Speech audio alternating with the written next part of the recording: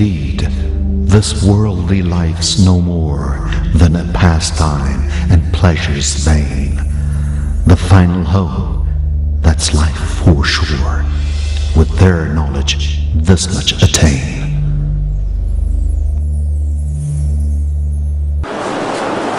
مالك يوم اهدنا الصراط المستقيم غير المغضوب عليهم.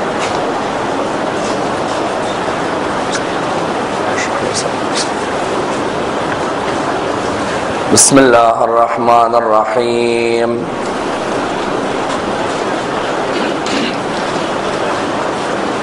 الحمد لله رب العالمين، والصلاة والسلام على سيدنا وعظيمنا وحبيب قلوبنا وشفيع نفوسنا أبي القاسم محمد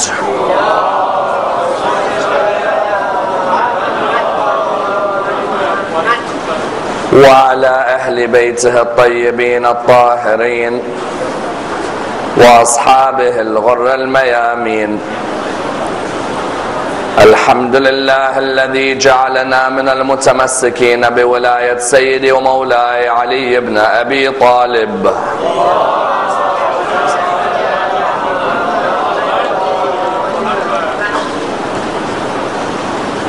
الحمد لله الذي هدانا لهذا وما كنا لنهتدي لولا أن هدانا الله. أما بعد، يقول الله في كتابه الكريم: بسم الله الرحمن الرحيم.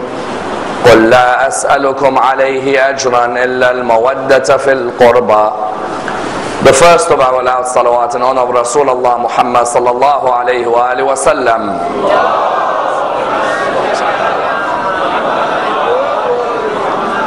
The second in honor of Amir al-Mu'mineen Ali ibn Abi Talib.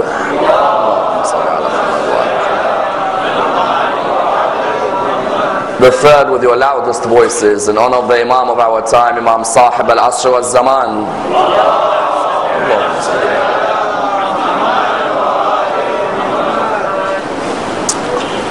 Respected scholars, brothers and sisters, Assalamu alaikum wa rahmatullah wa barakatuh. Imam Ali ibn al-Hussain, salawatullah wa salamuhu alayh,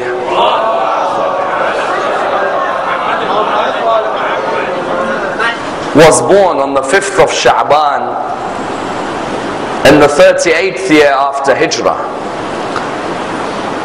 and died on the 25th of Muharram in the 95th year after Hijrah. He is revered by many as one of the greatest leaders in Islamic history, and in virtually every school in the religion of Islam is revered as the exemplar when it comes to piety, worship, spirituality and humility. For Imam Ali ibn al-Hussain is seen as a colossus when it comes to spirituality. Today every school in the religion of Islam takes their spiritual knowledge from Imam Ali ibn al-Hussain. And what you find is that unfortunately his life has not been studied in the way it should be. Many schools within the religion of Islam have limited Ali ibn al-Hussain to studying or to talking about the emotional aspects of his character, in the idea that when we normally mention Ali ibn al-Hussain, we normally mention him in the context of Karbala and the tragedy of the 10th of Muharram. It is very rare for people to dissect Imam Ali ibn al-Hussain outside of what happened at Karbala. Normally when you hear about his life, you hear of this man who was crying after Karbala, who was sad after Karbala. But there isn't really much of an analysis of Ali ibn al-Hussain, the great spiritual reformer, or Ali ibn al-Hussain, the man who changed the direction of the religion of Islam when the religion was at its lowest ebb. And therefore tonight we'll seek to examine a personality who himself is seen as being a colossus, that even his great-grandfather, the Prophet, had mentioned his name even before he was born. As we stated, the Imam was born on the 5th of Sha'ban in the 38th year after Hijrah. His father is of course Hussain ibn Ali. His mother is Shah Zanan, the daughter of the last of the kings of Persia. Shah Zanan, the name in English or the name in Arabic was referred to as Sayyidat al-Nisa. When Imam al-Hussein had married her, his father Amir al-Mu'mineen had of course known she had come originally from Persia. Jabir ibn Hurath had conquered Khurasan. And when he had conquered Khurasan, of the woman who converted to the religion of Islam from Khurasan was Shah Zanan. Shah Zanan, therefore, in that marriage, the narrations tell us that Imam Amir al-Mu'mineen chose her to marry Imam al-Hussein. And you find that this was the beginning of the mixing of the Arabs and the Persians. Before that, no such thing had really happened. The Arabs used to detest the Persians, and the Persians did not have time for any of the Arabs. And you found that this marriage of Imam al-Hussein to Shah Zanan was a marriage which began a cross-cultural link. It's as if Imam al-Hussein was highlighting that there is no problem in the religion of Islam marrying a woman from a different culture. Today you find many Muslims find it a sticking point, explaining to their parents when they want to marry someone of a different culture. Whereas their imams, the leaders of this religion, over 4 or 5 of them married women from a different culture. When Imam al-Hussein married Shah Zanan, Imam al-Hussein could have easily married someone from Medina, someone from his background. But it's as if he was enacting the verse of the Quran which says, Bismillah ar-Rahman ar-Rahim, Ya ayyuhan nas, inna khalaqnakum min dhakarin wa untha, وَجَعَلْنَاكُمْ شُعُوبًا وَقَبَائِلَ لِتَعَارَفُوا إِنَّ أَكْرَمَكُمْ عِنْدَ اللَّهِ أَتْقَاكُمْ. O mankind, we've created you from male and female, and from different races and different tribes, in order that you get to know one another. The best amongst you in the eyes of God is the one who is conscious of God's presence in their life. Notice the Quran didn't say we created you so that you become enemies of one another. No. The Quran says we created you so that you get to know one another. Imam al-Hussein could have easily married someone from his city, someone from his village. Today in our communities you have people who point out, if the girl is not from our village, don't marry her. Or if the girl is not from our city, do not marry her. Or if you're lucky, if the girl is not from our country, do not marry her. Whereas Imam al-Hussein married this Persian woman, and she became the mother of an Imam. Even I remember this began the marriages of Arabs to Persians. This Imam al-Hussein's marriage to Shah Zanan was the beginning of the marriage, or the beginning of the movement of the Arabs marrying the Persians. I remember Abdul Malik ibn Marwan, the Umayyad Khalifa, himself married a Persian woman. And even Abdul Malik ibn Marwan had his sons. One day he went to propose to Aqil al-Murri. Aqil al-Murri had daughters. Abdul Malik ibn Marwan went to Aqil al-Murri's house and he said to him, I'd like for one of my sons to marry one of your daughters. Aqil al-Murri replied with the most racist Arabic statement you can reply. Aqil was an Arab. He looked at Abdul Malik and he said, spare me the hujana. Abdul Malik looked at him and said, what do you mean hujana? He said, your sons are half Persians, my daughters only marry full Arabs. Look at that. You find that that racist tendency was still there. Imam al-Hussein, what did he notice? Imam al-Hussein noticed, if I marry a Persian, first I am showing there is no difference but taqwa in the eyes of God. Secondly, it will allow for a cross-culture where not only family cross-culture, but also literature can cross-culture as well. You found that many of the later Umayyads or Abbasids, they started marrying Persians as well. or they started employing Persians because of this marriage. For example, if you look at Bani Umayyah, the last Bani Umayyah Khalifa Marwan, his mother was a half Kurdish, half Persian. Banu Abbas, the treasurers and the secretaries of Banu Abbas, you find Abu Salam al-Khallal was Persian, Yaqub ibn Dawood was Persian, al-Muriani was Persian, the Barmaki family were Persians, al-Sahal were Persians. You find in the world of literature, Arabs started to read Persian literature. Persians used to start to read Arab literature. For example, Sibawayh's teacher Khalil bin Ahmad. For example, Ahmad bin Yahya al-Baladhuri translated Kisra's words of wisdom. And so on and so forth. In other words, Imam Ali ibn al-Hussain, his mother was Persian and his father was an Arab. And it would be the first marriage of Ahlelbayt where an Imam of Al-Muhammad would marry someone from outside of the Arabs. The sad news was for Imam Zain al-Abidin was that his mother died a few days after giving birth to him. His mother died while she was in the state of nifas. You know the state which a woman is in after she has given birth?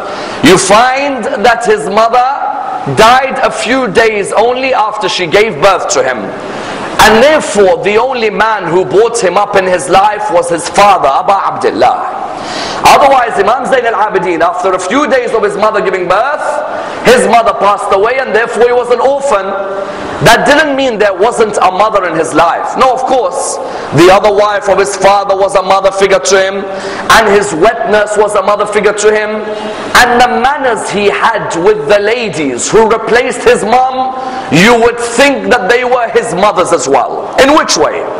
For example, one of the most famous stories about Imam Ali ibn al-Hussain was that when he would sit on the dinner table with his stepmother, he would be sitting down and his stepmother would be sitting down, and he'd stay looking at the food and he'd then look at his stepmother. She'd look at him and she'd say to him, "What's wrong? Why are you looking at me?" He would say, "I'm scared to put out my hand towards some food which you had your eyes on." At home sometimes when we eat with our mothers, we don't even wait for them to come from the kitchen. Eat, finish. Before you know it, the iftar is done, you've gone to watch television, your mother hasn't even started eating. Imam Ali ibn al-Hussain, even though his mother Shahar Banu, someone asks, why was her name changed? Because Imam al-Hussain said, Imam Amir al-Mu'mineen said, Shah Zanan means Sayyidat al-Nisa. Sayyidat al-Nisa is only Bibi Fatima. So her name was Shahar Banu. She passed away. Imam Ali ibn al-Hussain, even with his stepmother, he wanted to look. Is she looking at an area of food? I will not put my hand there until she takes. The moment she takes, then I will take after that. And that's why his father loved him so much. Imam al-Hussain loved Imam Zain al-Abidin so much. He was not only his second eldest son, but on top of that, to Imam al-Hussain, he saw the light of revelation in the face of Imam Ali ibn al-Hussain. In which way? Imam al-Hussain narrates, I once saw Ali ibn al-Hussain when he was younger, he was ill. I said to him, my son, do you want me to get you a doctor? Someone to come and treat you? He said, Dad, Allah subhanahu wa ta'ala will look after me, I am sure. Then Imam al-Hussain said, I said to him, you remind me of Prophet Ibrahim, that when Prophet Ibrahim was in the fire and the angel Jibreel said, do you want any help? Prophet Ibrahim said, only my Lord will help me. Likewise, you have the same mannerisms of Prophet Ibrahim. Imagine when you have an attachment to your father like this, how then do you feel on the day your father needs you the most, you cannot be there for him? Because how old was he at Karbala? He was 22 years of age. 22. And we all know very well that you want to be by your father's side at every moment in his life, isn't it? Your father is the attachment in your life. He is your life. He is what you look up to. He is your source of pride and warmth and comfort. Those of you who've been to your father's janazah when he passes away, don't you just wish that he would come back in your life? But sometimes the only sense of solace is that you looked after your father, that you treated him well until the day he died, that when your father needed you, you were there for him. Only Allah knows how Ali ibn al-Hussein recovered after the 10th of Muharram. Why? Some people say, when did he become ill? He didn't become ill on the 10th of Muharram. He became ill on the journey towards Karbala. On the journey towards Karbala, he picked up an illness which he could not recover from. When he got to the 10th of Muharram, he noticed that his father was now on his final legs. His elder brother Ali al-Akbar had died, and you find that the 6-month-old baby, his brother Abdullah, had died, and you find that his cousin Qasim had passed away, and all of the companions had passed away. The narrations tell us on the 10th of Muharram, just before Imam al-Hussein was about to leave, Imam Zain al-Abidin woke up from his state of a lack of consciousness. He woke up and he said, "Oh people, get me a sword and get me a stick." They looked at him, they said, "Why?" He said, "Because I want a stick so I can stand up, and a sword so I can defend my father in his final moments." His father turned around to him. Now you can imagine, Imam al-Hussein to Imam Zain al-Abidin is everything. Because Imam Zain al-Abidin's mother died shortly after he was born. His father was everything to him. The narrations say to us what? The narrations say to us that his father said to him, "Oh Zayn al-Abidin, you are God's proof on his creatures after I die. You must remain patient in this period." And what happened was, the next moment he came to see his father's body, he didn't. He only saw a horse return without his father on top of the horse. And that's why, do you know when Imam Zayn al-Abidin saw his father's body? When he came back to wash the body of his father. Many people ask, who performed the ghusl of Imam al-Hussein? It was Imam Zayn al-Abidin. When? 3 nights after the 10th of Muharram. Imam Zayn al-Abidin returned to Karbala. When he returned to Karbala, the narrations say to us, Bani Asad, their wives were embarrassed by their husbands because their husbands did not help Imam al-Hussein at Karbala. So Bani Asad's wives told their husbands that if you're not going to be alongside the grandson's prophet, the prophet's grandson, then what? Then at least go and bury the body of the grandson of the prophet. Bani Asad, their men went to Karbala after the 10th of Muharram. They wanted to bury the bodies of Imam al-Hussein and his companions, but there was a problem. How do you know which body belongs to which head? The heads have gone and all you see are bodies. You don't know who to bury where. Then they said, from the distance we saw Ali ibn al-Hussein. At the time they didn't recognize him. They said, we saw a man wearing black. He came towards us. We looked at him. He said to us, what are you doing here? We said, oh, we've just come to look at the place. He said, no, tell me honestly, what are you doing here? They said, we have come to bury the body of Abu Abdullah. So he said to them, please listen to these words. These are vital for those who do ziyarah at Karbala, because many people go to Karbala and are confused what they are doing and where they are going. When Imam Zayn al-Abidin said to them, they said, what shall we do? He said, go and bury or go and dig 3 different graves. They went to dig the first grave, the second grave, the third grave. They came back to him and they said to him, what shall we do? He said, the first grave is for the companions of my father. Bury them all in one grave. The second grave is for the family members. The third grave is for Habib ibn Madahir. My father said he should have a grave for himself. Then after that they said to him, he said to them, I am now going to bury a body which only I and those who are with me can bury. They said to him, whose body? He said, I am going to bury my father.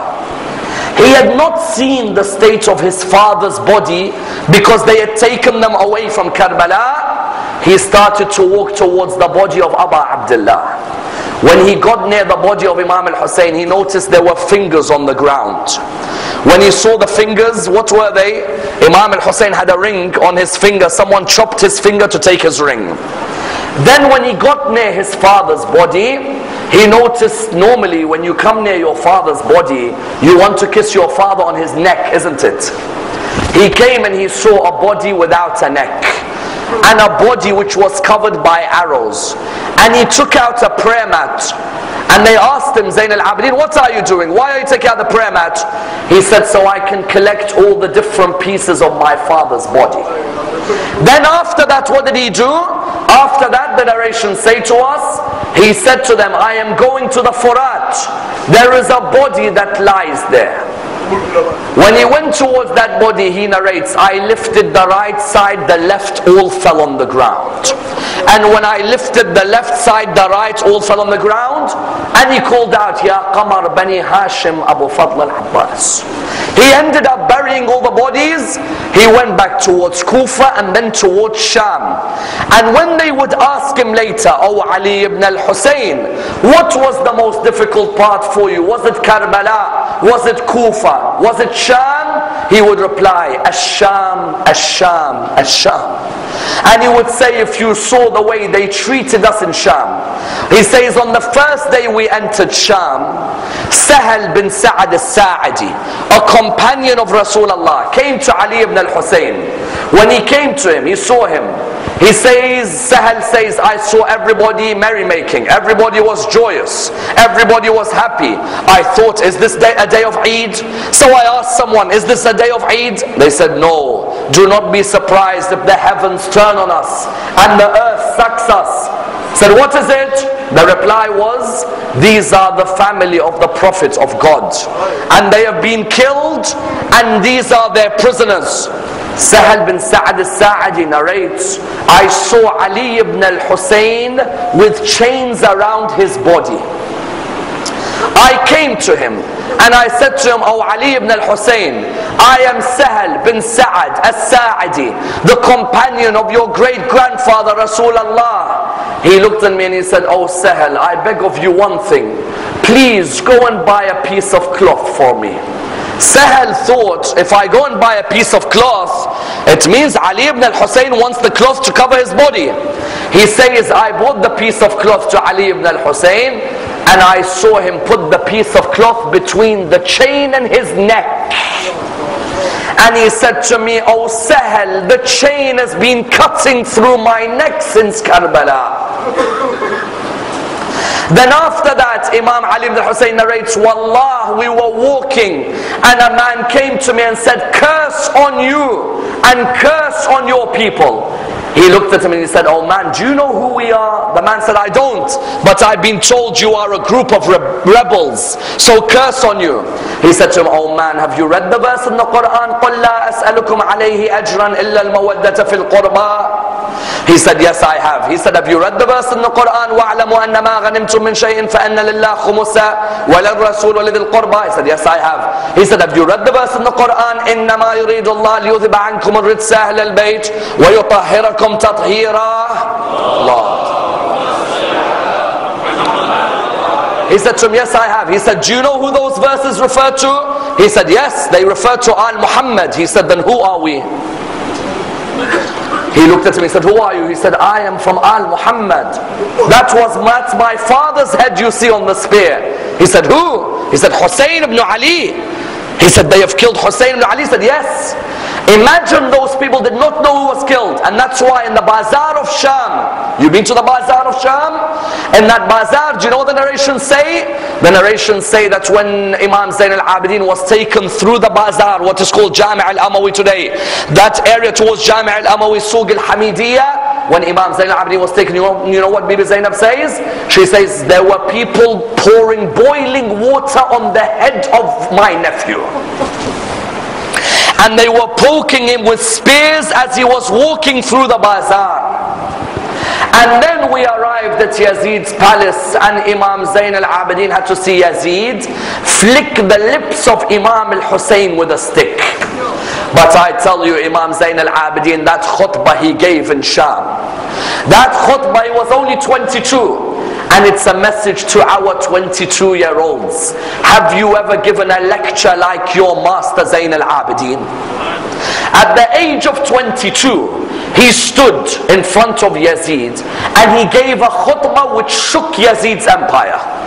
when he said Allah has granted us 6 and given us excellence in 7. Allah has given us knowledge, and Allah has given us patience, eloquence, generosity, forbearance, and the believer's love for us. And He's given us excellence in 7. From us is Rasulullah, from us is Ali, from us is Hamza, from us is Ja'far, from us is Hassan, from us is Hussain, and from us is the Mahdi. Those of you who know me, know me. Those of you who don't, let me tell you who I am. I am the son of Mecca and Mina. I am the son of Zamzam and Safa. I am the son of the best of man to have held the black stone in his robe, and the best of them to have circumambulated the Kaaba. I am the son of the man who was taken by Buraq through the air. I am the son of the man who led the angels in prayer. I am the son of the man who was taken to Sidrat al-Muntaha. I am the son of Muhammad al-Mustafa sallallahu alayhi wa sallam. I am the son of Ali al-Murtada, the one who fought the disbelievers until they said La ilaha illallah. I am the son of the man who fought with 2 swords and with 2 spears, who went on 2 migrations. I am the son of the believers, pious one, the descendant of the prophets, the annihilator of the polytheists, the commander of the faithful, the glory of the worshippers. Then he continued to say what? I am the son of the man who fought the disbelievers and exterminated their progenies, the man who was the best of them in prayer, the guardian of Allah's wisdom, and his arrow targeting all the hypocrites. I am the son of the master of Iraq, the master of Iraq and the lion of Hijaz. I am the son of a Makki and a Madani and a Badri and a Khifi and a Aqabi and a Muhajiri and an Ansari. That's my grandfather Ali ibn Abi Talib. Then he says, I am the son of the masters of the youth of paradise, Hassan and Hussain. Then he says, I am the son of Fatima al-Zahra, until he says, I am the son of the man who was slain on the earth of Karbala. When he said this, Yazid said, recite the adhan, quickly recite the adhan. Do not let him continue. When they recited the adhan and the person called out, Allahu Akbar, Imam Zain al-Abidin called out in front of the people, truly, there is none as great as Allah. Then when he said, Ashhadu an la ilaha illallah, he said, my eyes and my hands and all my body testify that there is no Lord but Allah. Then when he said, Ashhadu anna Muhammadan Rasulullah, Imam said, Oh Yazid, is Muhammad your grandfather or is he mine? If you say he's your grandfather, then you are a liar. But if you know he is mine, then why did you kill my father on the plains of Karbala? Because of this khutbah of Imam Zain al-Abidin and the khutbah of Sayyidah Zainab, Yazid had to do what? He had to allow Imam Zain al-Abidin and Sayyidah Zainab to leave. That's why from the day they left Karbala until the 40th, on the 40th after Karbala, not 1 year in prison. It was exactly 40 days they returned back to Karbala. Someone will turn around and say, what do you mean not 1 year? I've heard it's 1 year for 40 years. Now you come and say it's not 1 year. Logically, historically, mathematically, all of them can be proved that it was 40 days. In terms, historically speaking, you find that it's very clear within the narrations. The journey of the Ahlelbayt from Karbala to Kufa to Sham, until after Sham they return back to Karbala. Geographically, it is very clear that it took 40 days. Someone will even come forward and say, why? If Imam Zain al-Abidin and Bibi Zainab gave a khutbah, and Yazid after that khutbah kept them in prison for 1 year, so what was the point of the khutbah? What effect did the khutbah have? If Yazid listens to your khutbah and says, okay, good job, go in prison for 1 year. Their khutbah was so powerful, Yazid had to get rid of them. Because their khutbah shook Yazid's palace. On top of that, someone may turn around and say, yes, but how can you do that journey in 40 days? If Imam al-Hussain left Mecca on the 9th of Dhul Hijjah and arrived in Karbala on the 2nd of Muharram, and it took Imam al-Hussain from Saudi Arabia to Iraq 22 days, so what's wrong with a 40-day round journey? 9th of Dhul Hijjah until 2nd of Muharram. So why can't you do Iraq, Sham, back to Iraq on the 40th? When they returned back on the 40th, and there are numerous other proofs which I can give in another lecture, when they returned back to Iraq on the 40th, Jabir bin Abdullah al-Ansari was the first visitor to the shrine of Imam al-Hussain, to the grave of Imam al-Hussain. Jabir came with Atiyya al-Awfi to the grave of Imam al-Hussain. Jabir was blind at the time, and he asked Atiyya, Atiyya, what do you see? Atiyya said, I see from far away. Some people are coming. Jabir said, if it is Ibn Ziyad, then tell me. If it's Imam Ali ibn al-Hussain, also tell me. At this moment, Atiyya said it's Ali ibn al-Hussain. When Jabir was taken to Imam Ali ibn al-Hussain, Jabir wanted to tell Imam Ali ibn al-Hussain what happened at Karbala. Imam preceded him by saying, oh Jabir, you do not know what they did to us in Karbala, nor at Kufa, nor at Sham, nor back at Karbala, until Imam Zain al-Abidin returned to Medina. The question now, Imam Zain al-Abidin lived for 35 years after Karbala. What did Imam Zain al-Abidin do in those 35 years after Karbala to reform the society he was living in? Why? Because Imam Zain al-Abidin recognized that the people who were at the helm of the Islamic Empire were the same people who killed his father. In their salah, they would say, Ashhadu anna Muhammadan Rasulullah. Yet after their salah, they go and kill the grandson of Rasulullah. Imam Zain al-Abidin therefore began a reform system of the whole Islamic Empire, where in 35 years he gave Islam life after it was in a state of death. Islam was dead. When Yazid was in power, Islam was dead. Imam Zain al-Abidin, through his actions in his life, through his steps in his life, gave Islam life back again. In which way? After Karbala, Imam Zain al-Abidin was wondering, how do I bring these people alive again? Especially after they had killed Imam al-Hussain, he wondered, what's the best way to reform the society? The first thing he did, he kept on purchasing more servants in his house and teaching them the origin of the teachings of Ahlelbayt. In which way? He would bring these servants because he knew that the Arabs, their mind is so enclosed, if you bring a hammer, it will not open the mind. So the best option, what is it? Let me bring servants into the house. I'll culture them with the teachings of my grandfather. And slowly you will see a change. And I tell you, by the end of his life, his servants were more religious than most of the Muslims who were born Muslim. Have you noticed how a convert is sometimes more religious than those who are born in the religion? Imam Zain al-Abidin brings these servants, and he teaches them the manners and the principles of Ahlelbayt in his house. I remember reading once, Imam Zain al-Abidin called for one of his servants to come. Once he called, there was no reply. A second time, there was no reply. A third time, there was no reply. On the fourth time, the servant came. Imam said, I called you 3 times. Did you not hear me? The servant said, no, I heard you very well. He said, so why didn't you reply? He said, I want to taste the flavor of the mercy of Ali ibn al-Hussain. He said, what do you mean? He said, all the other masters we had, if we don't come to their first call, they hit us. Yet Ali ibn al-Hussain calls you 3 times and you don't come. But on the 4th time when you come, he looks at you with humility.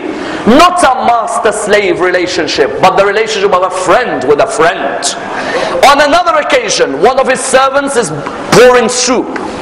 The whole of the soup falls on the robe of Imam Zain al-Abidin. Some of us, if our servant makes a mistake in our house, we are the rudest people to our servant. Aren't we? Whereas Imam Zain al-Abidin tells us what? That is a fellow human. He is not your trust, it's the trust of Allah subhanahu wa ta'ala. When that servant poured the hot water, the whole of the hot water. Imagine a servant pours hot water on your robe. Some of us may swear, some of us may tell our father sack them, some of us may say never bring this person into our house again. Imam knew these people aren't as privileged as we are, so treat them with humility. The servant looked in the face of Imam Zain al-Abidin, and look what the servant said. Bismillah ar-Rahman ar-Rahim. الَّذِينَ يُنْفِقُونَ فِي السَّرَّاءِ وَالضَّرَّاءِ وَالْكَاظِمِينَ الْغَيْظَ. وَالْعَافِينَ عَنِ النَّاسِ وَاللَّهُ يُحِبُّ الْمُحْسِنِينَ. What did the servant say? The servant looked at Imam Zain al-Abidin and said, وَالْكَاظِمِينَ الْغَيْظِ, those who restrain their anger. Imam said, I've restrained my anger. وَالْعَافِينَ عَنِ النَّاسِ, Imam said, I have forgiven. وَاللَّهُ يُحِبُّ الْمُحْسِنِينَ, Allah loves the righteous. Imam said, you are free for the sake of Allah subhanahu wa ta'ala. Do you know what's beautiful about this? Not the Imam's behavior, that a servant knows as much Quran as the Imam. Have you ever asked yourself, have you discussed Ahlul-Bayt with your servants at home?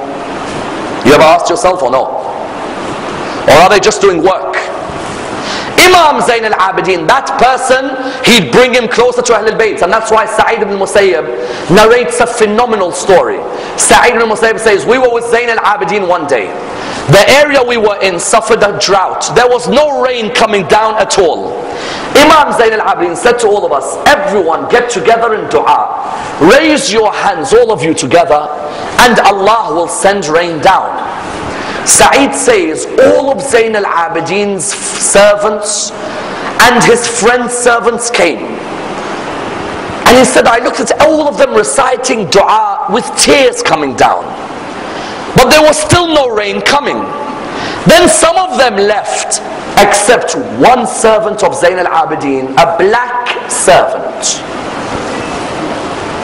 He said, I looked at him from far away. Everyone had stopped reciting dua except this black servant. As soon as the black servant began reciting dua, after a few minutes the rain started pouring down on us. He says, I went to Zain al-Abidin later. I said, Imam, do you mind if I purchase one of the servants from you? Imam said, why purchase? I'll give him to you. Sa'id says, I told the Imam there's a specific one. The Imam said, which one?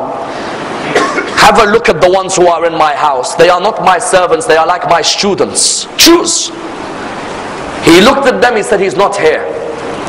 Imam said, there's only one more of them and he's outside. Sa'id said, I went outside, I saw him in front of me. I said, Imam, that's the one. Imam said, why? He said, Imam, that's the one who when he recited dua, the rain all came down. Imam said, there, take him. When that servant was leaving, he turned to Imam Zain al-Abidin and said to him, why is it that he wants me to go with him? He said, because he saw your dua and he wants you to be alongside him because he knew you're a man of piety. This servant left Imam Zain al-Abidin. Sa'id ibn Musayyib says, I saw him walking and I saw him stop at a place. And I saw him say, Ya Allah, now that my secret between me and you has been divulged, I prefer you take my life away now because I don't want to act insincere with the gift you've given me.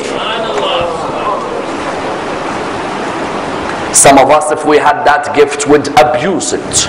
That servant said, Ya Allah, now that someone knows about the gift you've given me, take my life. I don't want to live a life of arrogance.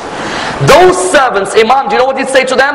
I want you to go out to every house in Medina and tell them about Ahlul-Bayt. The servants would go out, they'd tell the people about Ahlul-Bayt. They'd come back, Imam would say, how's things going? They say, not too well. Imam would say, why? Say, we're speaking with the elders, but they're not listening. Imam said, leave the elders, go to the youth. The elders will not listen. Go to the youth and tell them about Rasulullah. Tell them about Imam Amir al-Mu'min. Tell them about Imam Hassan, Imam Hussain. Their hearts are more willing to take in. Number one, the servants. Number two, the second way he reformed society, he wrote his magnificent book of supplications, As-Sahifa Sajjadiyah. I tell you, there is no book of supplications like As-Sahifa Sajjadiyah. Because the Imam would always say, dua is the weapon of the believer, and it is the light of the heavens of the earth. Imam, in another hadith, Imam Hussain, when they were asking him, what's the distance between heaven and earth? Imam would say, the distance between the skies and the earth is the cry of an oppressed person in dua. As-Sahifa Sajjadiyah is the greatest book of supplications written by a human being. Someone asks the question, why did he write a book on dua? Because dua dua is what opens up our relation with God. He felt that when the Arabs had killed his father, they had lost all relationship with God in their life. There was no more God in their life. Rather, they were thinking of a world of I, not a world of we. So he wrote a Sahifa Sajjadiyah, a dua for your mother, a dua for your father, a dua for someone who's ill, a dua for the companions of Rasulullah, a dua for jihad, a dua for absolutely every stage in your life. 51 du'as. And you know what the shame is? There are lovers of Zayn al-Abidin who have never read one dua in a Sahifa Sajjadiyah. Isn't it embarrassing? Do you know, not this Pope, the one before him. I had a friend of mine who had visited the Vatican. He looked in the library of the Pope and he saw a Sahifa Sajjadiyah in the library. He asked him, what is the Sahifa Sajjadiyah in your library? He said, I do not see a book of Psalms of Dawood like this book of Psalms. And that's why in the school of Ahlelbayt we call a Sahifa Sajjadiyah the Psalms of Al-Muhammad, Zabur Al-Muhammad. Because the book of the Psalms in the Bible is a book of dua, isn't it? The book of dua, like the Zabur, in Ahlul-Bayt is Sahifa Sajjadiyah. And in Sahifa Sajjadiyah, amongst the most beautiful du'as is, you'll find of the du'as he's collected, dua Makarim al-Akhlaq. Phenomenal dua. And in that dua, Makarim al-Akhlaq, there are lines, 3 lines, which he talks about relations with the family members. He felt the people had lost their relations with family. They were willing to kill their own family member. In that book, do you know what he had written? There's a line, Allahumma salli ala Muhammad wa ali Muhammad wa abdilni min baghdati ahli al-shan'an al-mahabba wa min uquq dhawi al-arham al-mabarra wa min khidlan al-aqrabin al-nusra. Do you know what Imam Zain al-Abidin says? Ya Allah, change the hatred of my cousins into love for me, and change their stubbornness into freedom with me, and change their difficulties into ease. Imam Zain al-Abidin, those 3 lines in Dua Makarim al-Akhlaq, saw around him in society Salat al-Rahim was being broken. Brothers don't talk to each other, sisters hate each other, in-laws disrespect each other. So he wrote Dua Makarim al-Akhlaq, so that the akhlaq, morals between people returns. That's why even he himself had a cousin who fell in some debt. That cousin kept on saying, where's Zayn al-Abidin? Why doesn't he lend me some money? And Imam Zain al-Abidin wouldn't come to him. That cousin began to abuse Imam Zain al-Abidin day and night in front of the people. When Imam Zain al-Abidin died, that cousin saw Imam al-Baqir, Imam Zain al-Abidin's son. He said to him, there used to be a man who used to wear a hood, and in the middle of the night he would come and give me food. But I've not seen that man for a few nights. Who is it? Imam al-Baqir says, that was my father, the cousin you used to abuse. You used to abuse him in the morning, in the evening he brings you food. You see how Imam Zain al-Abidin, he was the embodiment of his du'as. When he would say something in his du'a, he would act it after reading the du'a. That was number 2. Number 3, he wrote Risalat al-Huquq. The right of God, the right of yourself, the right of your mother, the right of your father, the right of your brother, the right of your sister, the right of your stomach, the right of your eyes, the right of your hands, the right of your private parts, the right of fasting, the right of prayer, the right of the non-Muslim, the right of the mu'addin, the right of every single right you can imagine. Today we have United Nations Declaration of Human Rights, don't we? Tell me the Declaration of Human Rights, tell me about my right of God, or the right of my soul, or the right of my eye, or the right of my hand, or the right of my father, or the right of my mother. Imam Zain al-Abidin, 1,400 years before the UN prepared the Declaration of Human Rights, wrote Risalat al-Huquq, the treaties of rights of the human being. And do you know what my favorite part of Risalat al-Huquq is? The right of the father. In Risalat al-Huquq, do you know what Imam Zain al-Abidin writes? He says, وَأَمَّا حَقُّ أَبِيكَ فَتَعْلَمْ أَنَّهُ أَصْلُكَ وَأَنَّكَ فَرْعُهُ وَأَنَّكَ لَوْلَاهُ لَمْ تَكُنْ فَمَهْمَا رَأَيْتَ فِي نَفْسِكَ مِمَّا يُعْجِبُكَ فَاعْلَمْ أَنَّ أَبَاكَ أَصْلَ النِّعْمَةِ عَلَيْكَ فِيهِ. Know that the right of your father, and this is just one of 50 rights. Know that the right of your father is that he is your root and you are his branch. And were it not for him, you would never be. So whenever you see anything in yourself that impresses you, know that it's because of your father's blessings that you achieved it. Today, you have some youth, as soon as they achieve something, they forget their father. Imam says, whenever you see anything that impresses you, know that your father is the root of that blessing. So he wrote Risalat al-Huquq, that was number 3. Then after that, he changed the society around him through his salah. That's why his 3 most famous names, the 3 most famous names of Imam Ali ibn al-Hussain, what are they?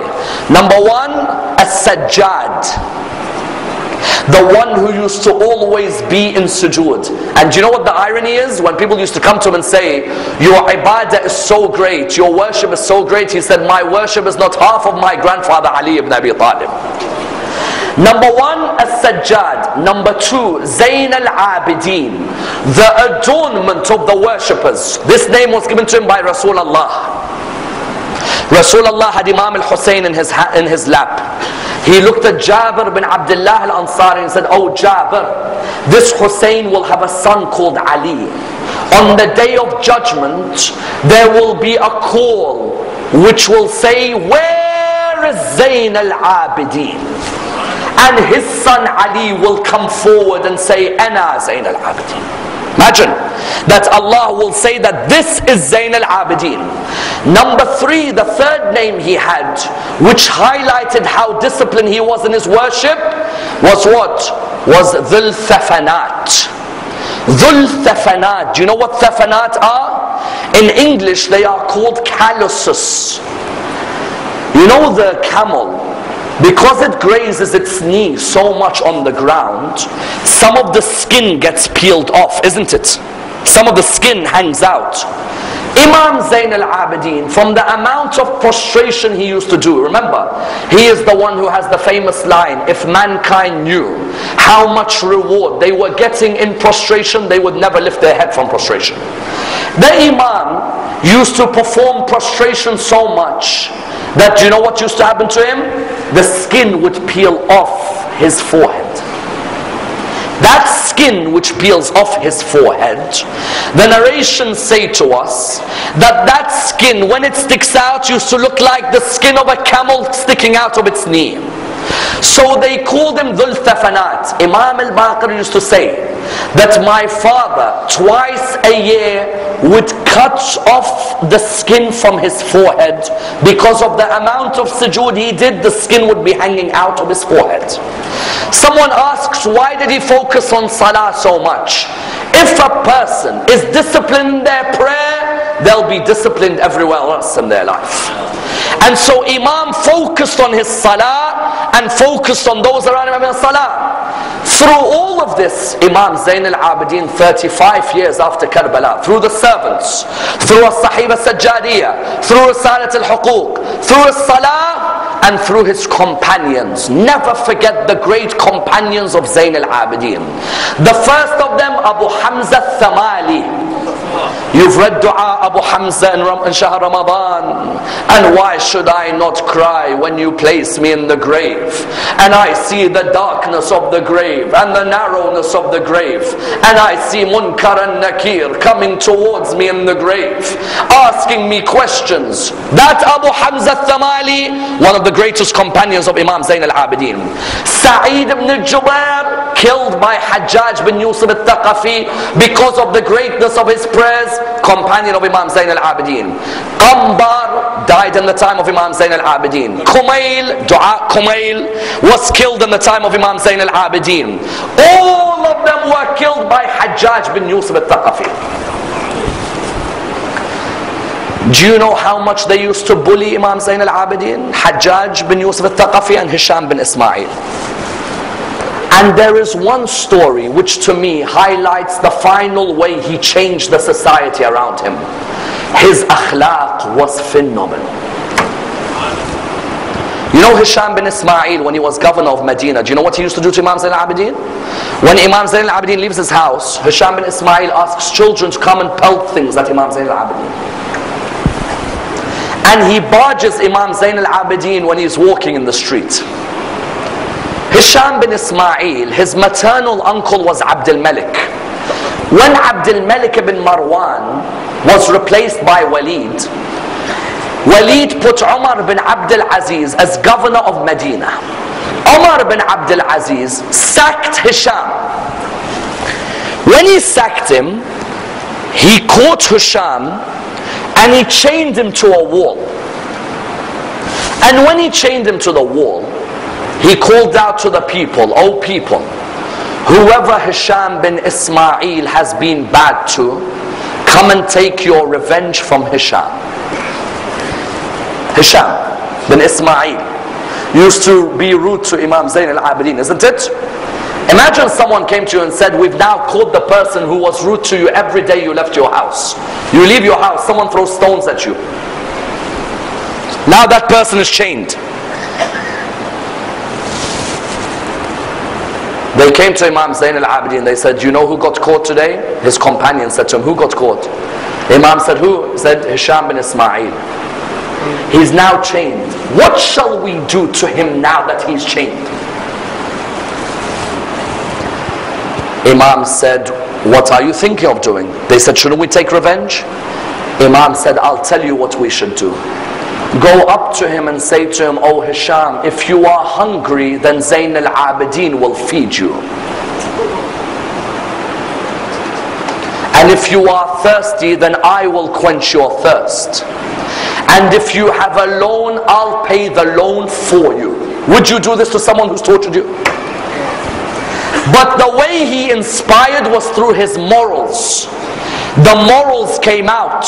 Others would attack the person, but the Imam, his morals would come out. And that morals emerged from a man who, because of the amount of reflection he gave God, without a doubt his morals would come out like that.